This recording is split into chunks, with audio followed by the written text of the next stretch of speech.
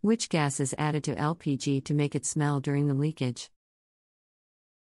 LPG gas is basically propane and butane, and it is odorless in its natural state. The smell that you notice when there is a leak is actually of an entirely different agent, called ethyl mercaptan. This substance is added to the gas when it leaves the main storage terminals.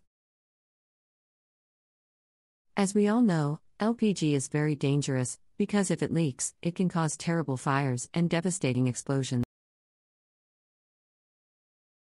To avoid this, ethyl mercaptan is added to the gas, which possesses that strong odor of rotten cabbages.